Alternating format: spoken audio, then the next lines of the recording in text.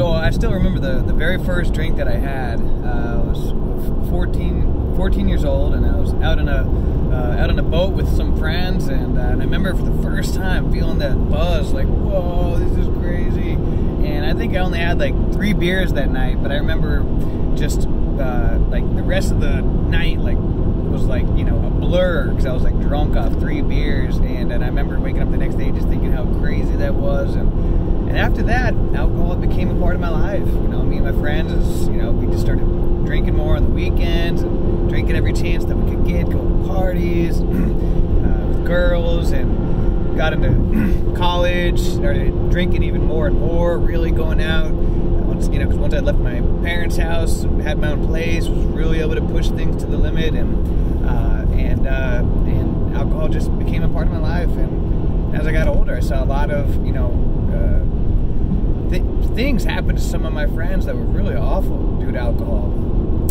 I had a friend actually a couple friends who died due to alcohol-related accidents. One due to a boating incident while he was drunk. And another friend who died in a car crash while under the influence.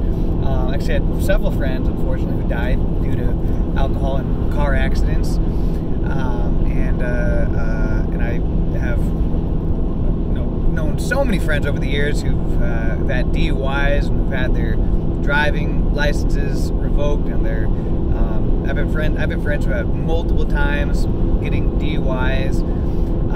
And over the years, I just saw, you know, more and more bad things happening to you know, my friends who are drinking, and I was always, you know, fortunate. I was into self-improvement. I love taking self-improvement courses and working on bettering myself as a person. And so I knew deep down inside that, you know, nobody ever improves their life with alcohol. That you know, I've never known anybody who's improved their life with alcohol, but I've known a lot of people who've messed their life up with alcohol. And so deep down inside, I just knew it was something that was holding me back, and I wanted to be like the people that I admired, because, you know, I've always had mentors and people that I've looked up to, and Tony Robbins and Dr. Wayne Dyer. And when I examined a lot of the people that I admired, none of them drink alcohol. And I thought, wow, you know, if they can really, you know, crush it in life and enjoy life and be happy and have fun and have a social life and date and be married without needing alcohol, then, you know, I want to figure out how to do that as well. And I realized that I made alcohol had become a crutch for me. It had become a crutch and a part of my life, and something that I needed in order to socialize, and I needed it in order to date, and it had become such a crutch in my life that I needed it to do any kind of social event. But it had also caused a lot of problems for me in my life. I can tell you so many stories about stupid things that I did while I was drunk. You know, multiple times I got drunk and gambled away thousands of dollars. I did things when I was drunk that cost me relationships with women that I was dating. Made some very foolish decisions. More than once while driving, damaged my car. Fortunately, I never got a DUI, knock wood, just because I didn't get caught. However, I did do stupid things and dinged up my car, and which was really dumb. And I did made a lot of really stupid decisions while under the influence. I punched out my own windshield of my car one time, and it's funny. I just got off the phone with one of my friends who just got out of the hospital for the past 5 days due to alcohol. He drank so much over the past couple of weeks that his body was shutting down, and he had to spend the last 5 days in the hospital. Fortunately, he's not going to drink anymore because he can't anymore. The doctor basically said that, you know, he has to quit drinking or else, you know, it's going to cost him his life. So he decided to put down alcohol for good, which is great. And so about 2 years ago, I decided to put down, you know, I decided that I wanted to stop drinking, and I really didn't say I was never going to drink again. I just said that I wanted to take a break from it. And so right on New Year's, about 2 years ago, I went, but, you know, it turned into 4 months, and I examined my life, and I thought, wow, you know, it's been 4 months without drinking, and I was in better shape. I noticed that I was able to keep the weight off, the fat off easier. I had more energy. I loved being able to wake up on Saturday morning and Sunday morning and Monday morning with all my energy, not hungover. Because I remember that was something that, you know, that always held me back. Because I like to be a productive person, but then come Saturday and Sunday morning and Monday morning, I was always battling a hangover. And I was always battling that lack of energy due to a hangover. And so I'd always think, wow, imagine how much more productive I could be if I wasn't battling a hangover. And so that was something that I really came to enjoy over those 4 months.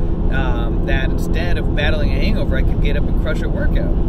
So I said, you know, I'm going to see if I can go a little longer. And all of a sudden it turned into 6 months, and into a year. Before you know it, it's been 2 years. And I think about how much has changed over the past 2 years, how much I've changed as a person. I mean, I've changed so much as a person.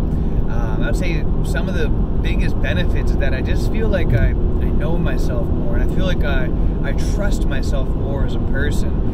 Before, a lot of my life revolved around having a social life. I really, you know, I felt like I had to go out on the weekends. I had to have an active social life. I felt like I was incomplete without having a social life, where over the past 2 years I've been single, and really most of the times on the weekends I just stay in by myself. I read, or I stay up working on on a project that's very meaningful to me, whether it's a business project or a research project or something, and like it's Saturday night now. I'm headed home, and I have a product that I'm going to work on tonight, and I've just found this joy in just being my own best friend. Where and I think that a lot of it has to do with being sober. That I've just gotten to know myself that much more. I trust myself more, and also the cravings have gone away to go out and drink and to get fucked up and party. Where I remember it was like I always envisioned alcohol and getting fucked up as a part of my life. Even when I thought about my future, like I remember thinking like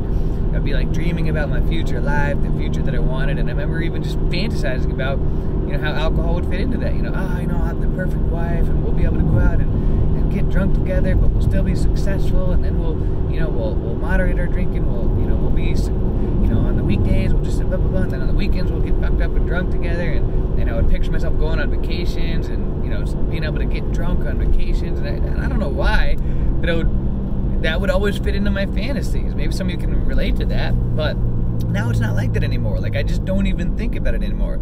Like I envision my life in the future that I'm working on creating, like someday just having peace without and fun and adventures without alcohol fitting into that equation. And now I don't even think about drinking anymore. When I go out to a restaurant or I don't even think about ordering a beer. It doesn't cross my mind anymore. After work I used to always think, I need a beer to relax, and I would think about it, and I would think about when I would drink next. This Saturday I'm gonna go out and get drunk and get some beers, it's gonna have fun. Where I just don't even think about it anymore. And that's something that I really like, that I've gotten to that point where I just don't even have those cravings anymore.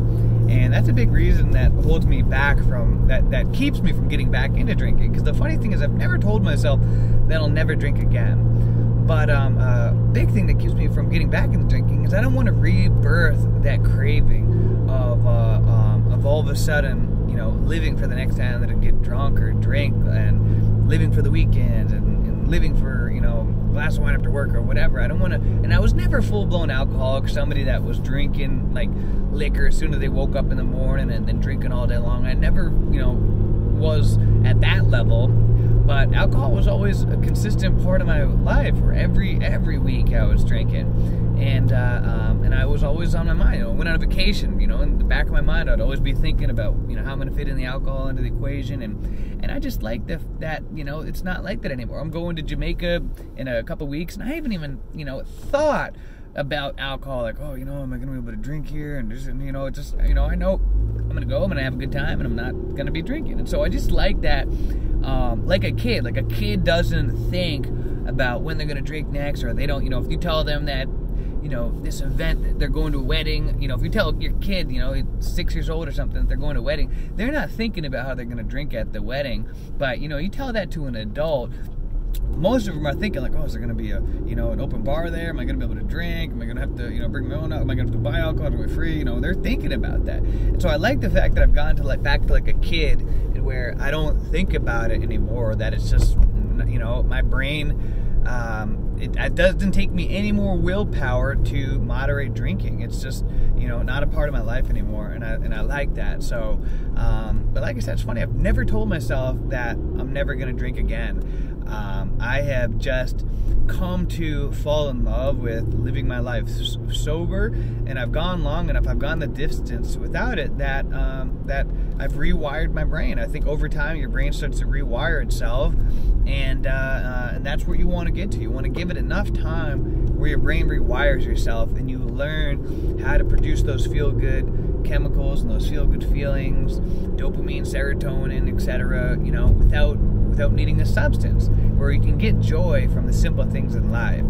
And that's what, it takes time to rewire your brain, because most likely you've been drinking for many years, decades, and it's become a crutch. You've conditioned yourself to need that for everything, for every holiday, every social event, every date, every time you meet with friends, everything has alcohol in it. And so it's gonna take time. You got to be patient with yourself, but I can assure you that if you give it time, that your brain will rewire itself, and you'll learn how to have fun and how to enjoy life again without it.